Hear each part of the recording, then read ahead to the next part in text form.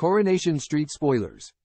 David left reeling by two shocking decisions from Audrey.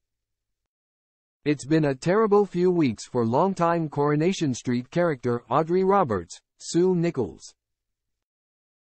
Not only is she dealing with the death of her beloved son Stephen, Todd Boyce, who was run over in the street and died instantly. Worse than that, she's having to come to terms with discovering that the son she idolized was a fraudster and a multiple murderer.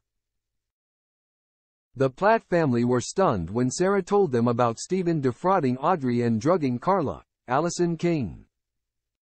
She just thinks he has conned her out of her money. She doesn't know he has killed people, Sue Nichols told us as Stephen's storyline reached a climax.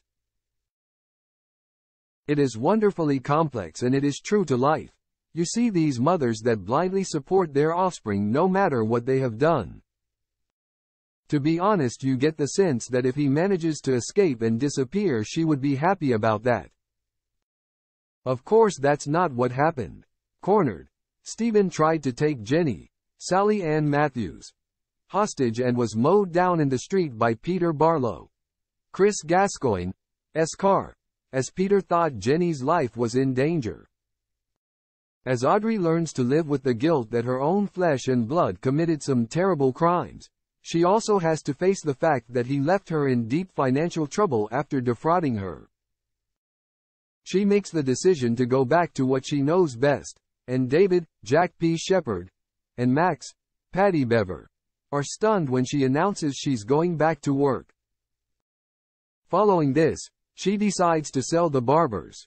That way she can buy back her house in Grasmere Drive and regain some security.